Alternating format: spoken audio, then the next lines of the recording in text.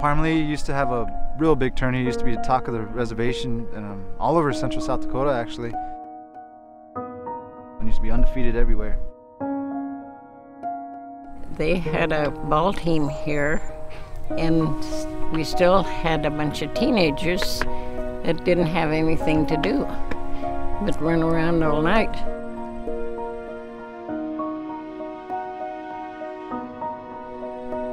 All it was just woven wire that was falling down. It wasn't even a complete fence around it. Posts were rotted off, and so we have totally cleaned the whole area out. The Wellmark Foundation grant got us started with the fence, and now it's building from there on out. It's just got an excitement going on in the community, and that's, to me, that makes my whole job. The kids are excited about having a place to play. It's getting them off the street, is that getting them working together.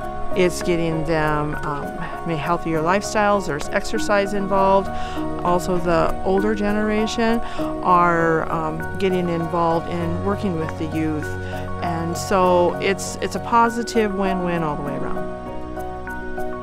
What I want to do with softball is reach out to these younger teenagers and get them something to look forward to, because we got the leagues in Rosebud, we got tournaments that I want to take them traveling to, and just give them something to be proud of, a positive outlet for the negative influences in and out of the community and around the reservation. I'd like to see Parmelee be able to have a safe place where they can walk the streets, where they got a place to go.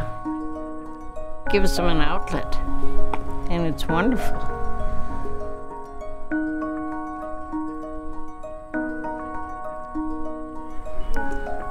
Kind of like a dream come true.